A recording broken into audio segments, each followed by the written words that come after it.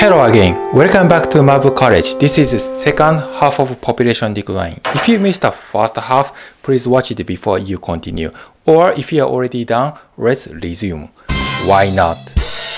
The number of children in Japan has been the lowest since the post-World War II. As I said earlier, Japan's falling birth rate and high life expectancy are still putting huge pressure on our modern society and community, leading to result in labor shortages.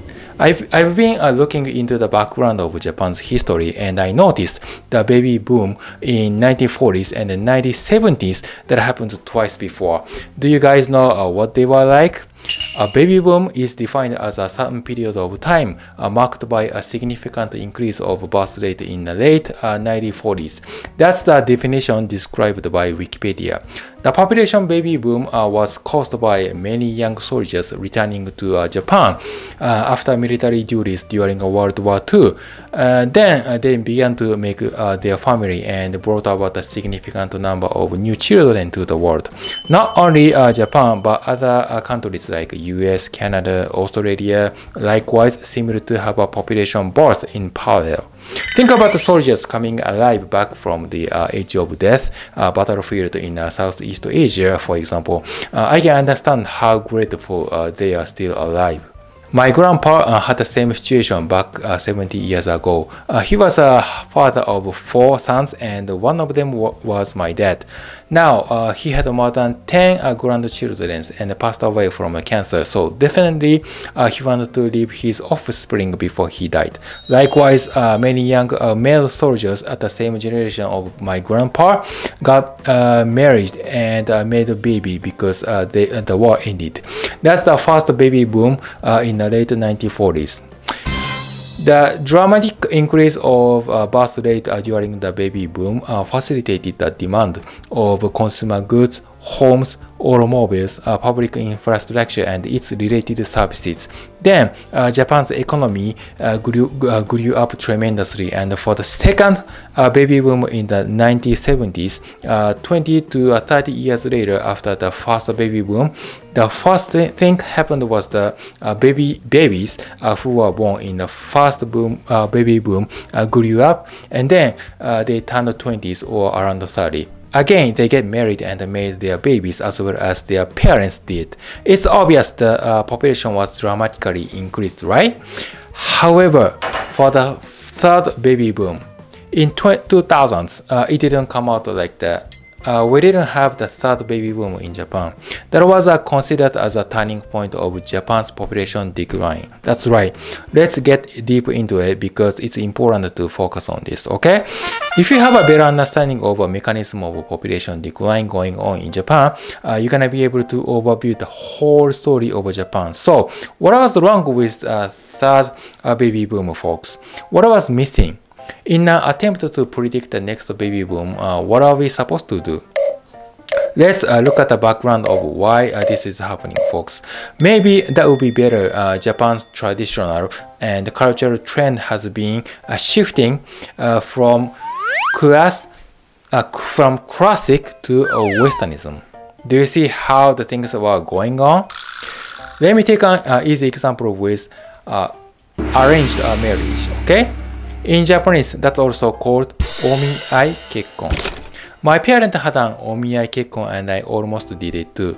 So, most of Japanese weddings were arranged through formal meetings set up by matchmakers or coordinators. This practice still continues even today on a small scales, but it was a mainstream custom to get married from arranged meetings at my parents' generation. Before one couple meet each other, they get each other the handout showing their background like name, age, address, education, current job, self-photo, and everything personal. Pretty much same as a personal job interview. So let's say once you guys like each other's profile and consent to meet, your coordinator set up the matchmaking meetings as scheduled in advance, and then you actually meet in a formal way like wearing a tie. Talk along together for 1 hour, and if you think your future spouse is gonna be the best fit for you, you decide. But you are not encouraged to date. You know what I'm saying? Your coordinator does not allow you to date. You have to decide whether or not you want to get married within a short period of time. I mean, no later than 1 month. Because they know you are likely to break up with a relationship if you actually date. Especially if you ask for a paid arranged marriage, they don't make you take too much time until you live together. In Indonesia, for another example, you are not allowed to have sex with your girlfriend until you are officially married. That's ridiculous marriage custom, but I guess it might be somewhat similar to Indonesia. Now that romantic relations became the standard way to choose a spouse in the current marriage culture in Japan, and it's getting Americanized. Not a marriage arranged by your parent. So if you are shy forever, you are single forever. Why is a romance marriage getting harder to function? Why does it not last forever? Because the standard of your valuation is up to your spouse's annual income if you are female. So let me see, I had a crush on you, okay? I'm hitting on you. Yeah, I see this like, hey, my annual income is 100k US dollar. I buy you whatever you want and you like it. You like me as a business magnate. You get married, we get married, but you found my actual annual income was only 50k US dollar. What do you think? You are so disappointed, right? You say, you are liar, son of a. Most of people crave for romance love, but in the end, they end up with a money issue because they don't look into a financial portfolio of each other, you know. So getting married in 2000 changes your financial life in profound ways. It's not just you are living together or sharing expenses. It's up to your spouse credit score or what your spouse brings into a financial picture. So if you are looking for someone who provides you with a higher standard of living, you guys will fully need to disclose your asset, liability, and credit report to each other before marriage, unless you want to get messed up with your money issue. For omiai marriage, you don't have to worry about that because your matchmaking person does research for you before you guys meet in advance. Not sure which one is your favorite way to choose your spouse, but if you choose an omiai arranged marriage, I can kind of assume that your divorce rate will be relatively lower than you make romance love because you are less likely to worry about the money issue. It sounds all matters of money, but at least not too bad. I know marriage is a big decision to change your whole life. Not an easy task to do right away. You're gonna feel picky, anxious, nervous, emotional in several negative ways. But once you clear your spouse has a earning power enough to take care of your family with financial hospitality, you're gonna have a bright future with full of satisfaction. Only a few of people in Japan, maybe below 5% or of the Japan's population can be happy like that. But in 2000s, the rest of 95% of total, unfortunately, do not have a happy ending like that. And you know why? Because Japan experienced the bubble economy burst. In the early 1990s, since we experienced a period of economic stagnation after asset price collapsed, we had the last 30 years. We went through the chronic yen depreciation against the US dollar for 2 decades in the past. The Japanese yen has been so weak as of today. 133.39 yen per dollar is the cheapest for the past 30 years. This means overseas visitors come to Japan, go shopping, buy tons of stuffs, and they bring them back to their home country. Our export business is good, of course, but import business, not good. We have no natural resources such as oil and natural gas. We have to import them. Especially oil is absolutely needed resources. If the price of oil goes up, everything gets expensive. Look at the rotated sushi on Sushiro. Yeah, they raised the price by 10 Japanese yen on each plate because the price of oil went up. Likewise, other products and services got expensive too. But young folks like me do not have money because we are living in an aging society, right? Yeah, all the people store too much cash in their saving account and they do not spend it. What happens? Young people have to work hard, work too much overtime. They are forced to be workaholic. Something like you and your spouse have to go out working because both of you guys go to work. You can't make many babies. Within a nuclear family, a small group of your family, you have to make a living, right? So this is the generation gap between 30 years ago and the present. As I said earlier, 30 years ago, we broke through the bubble economy and all of a sudden it collapsed. As the economic recession goes on, we happen to have a different attitude toward saving and spending and the way how we manage those differences. Just be aware of this scenario, okay? When you are out of cash, you never feel like you wanna make more than 2 babies because it's too risky to have a wealthy life. In the first half of today's video, people at the young generation do not want to give birth to their babies or get married because they call that their children a dead investment. They think kids are just gonna grow up and leave home. They don't expect their children to pay a full college tuition on their own. Parents get nothing beneficial from their kids. Your kids betray you sooner or later. They never meet your expectation. So the option that you make more than 2 babies is nothing but a potential risk for you. I really think so too, and so do many other people in Japan.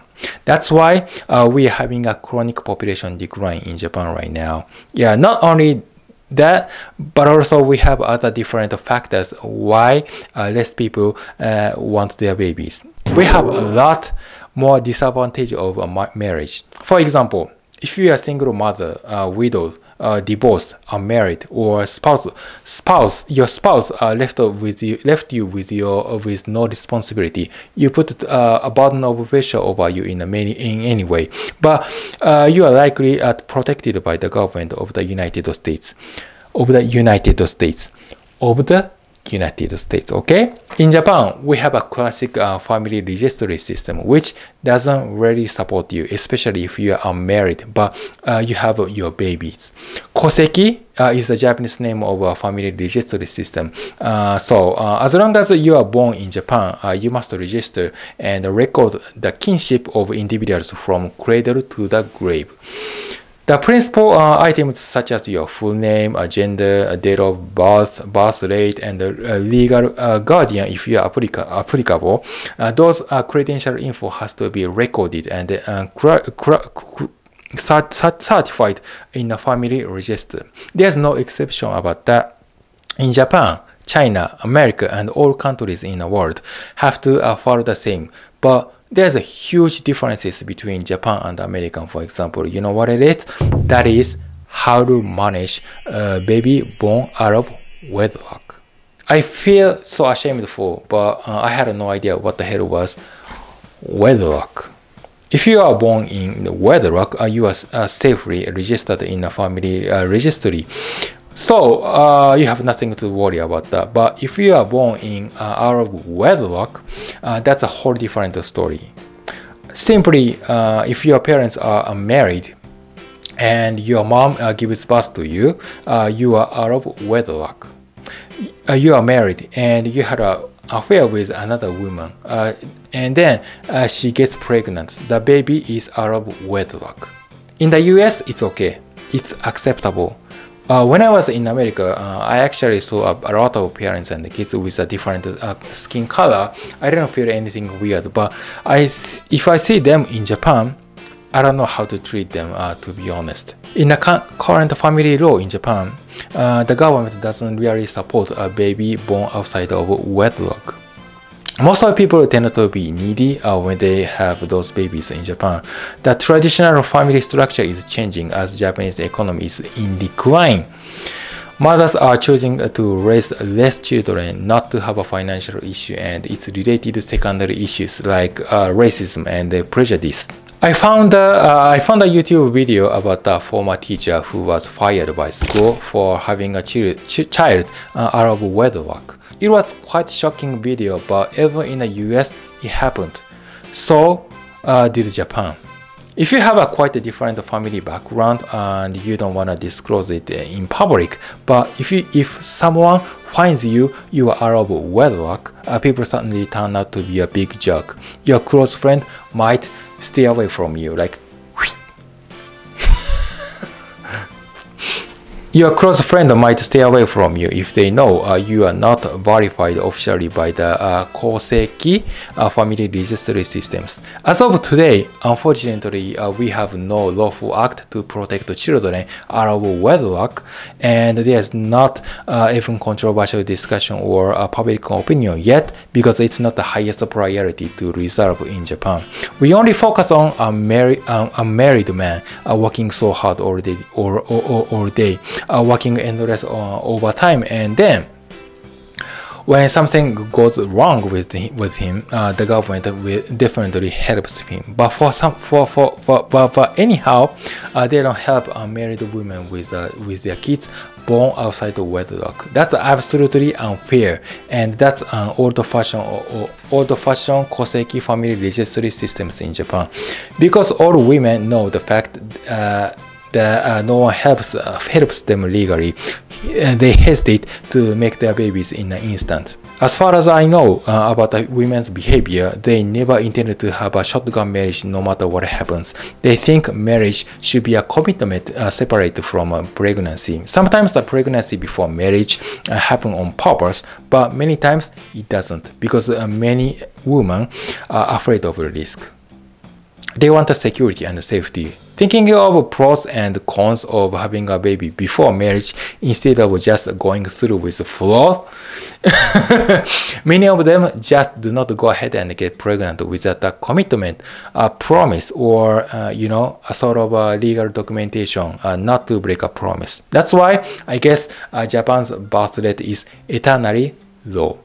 Economically, politically, and biologically, various factors of population decline tell you how to visualize the future of Japan. I'm sure sooner or later, many global trends will go to the same path as we do. I was actually surprised to know that how many other people of my generation have decided to be childless. I also acknowledged a significant global trend with the ongoing decline in birth rate when I watched the TV. So in the long run, I think population decline is inevitable.